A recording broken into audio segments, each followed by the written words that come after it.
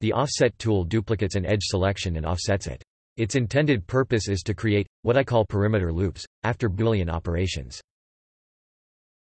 Like the chamfer tool, offset should be used on cyclic vert or edge selections, otherwise non-manifold geometry will be created. The offset tool has the same properties the chamfer tool has. And so, you should definitely watch the chamfer video, if you haven't already. This video continues where the chamfer video left off. If you were to fuse the chamfer here, the result may be a bit bumpy. One approach to fix this, is by first adding a perimeter face loop, using the offset tool.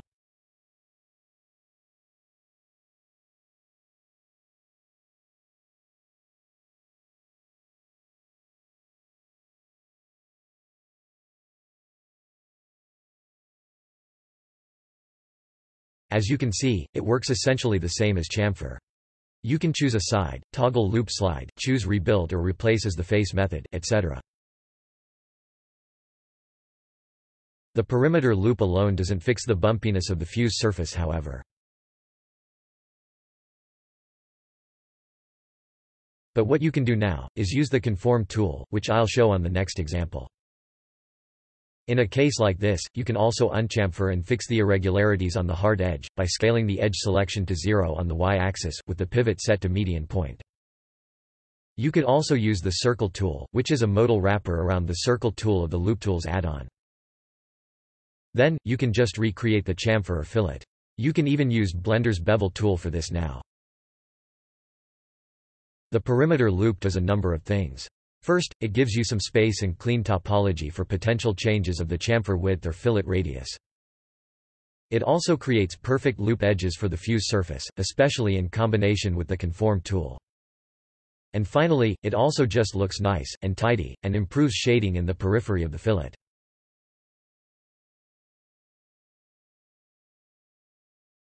With projected loops in face mode, the fuse surface looks pretty good here, but still a bit bumpy. Let's add a perimeter loop.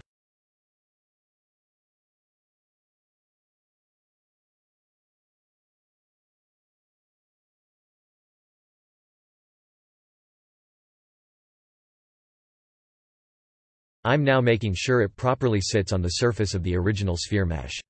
Check out the videos on stashes and on the conform tool for detailed information on these. Nice.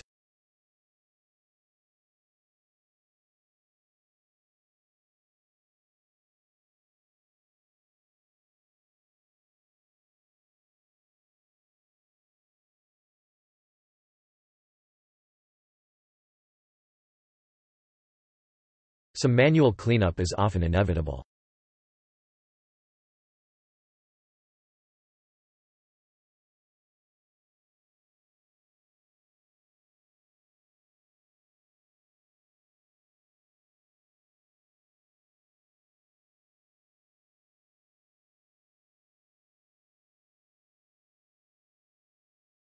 I'm retrieving a stash object here, that was used earlier for the Boolean operation. Again, check out the videos on stashes for more info.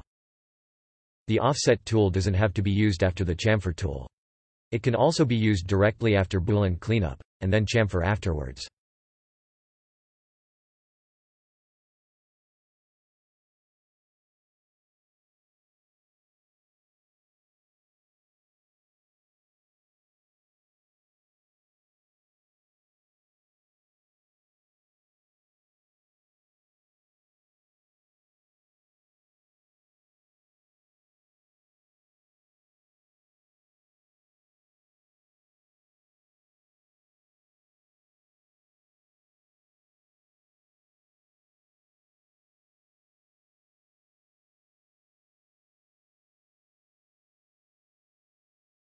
In the chamfer video I pointed out, how this example is especially bumpy due to how low the resolution of the sphere is. This again, will be fixed with the conform tool.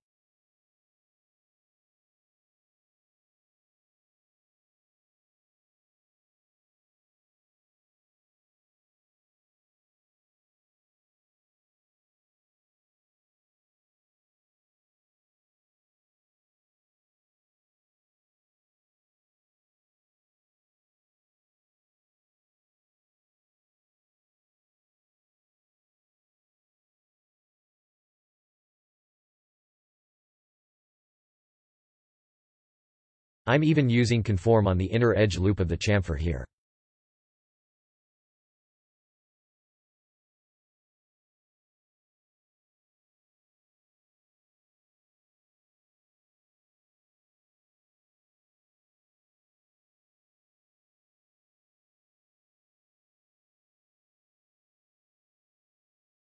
The fuse surface, with projected loops, looks great already on this example. I'm still adding a perimeter loop, just because it makes it easier to change the fillet later on, if I want to. Also, with the perimeter loop, I don't depend on the projected loop setting of the fuse tool.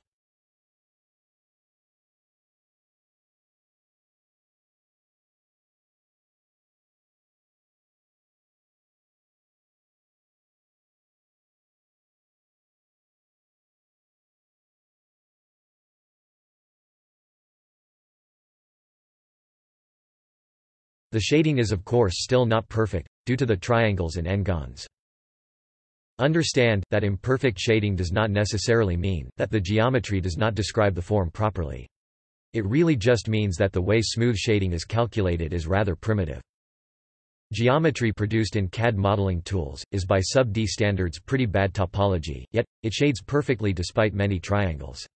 It's doing that via custom normals, which is also what you can do with MESHmachine.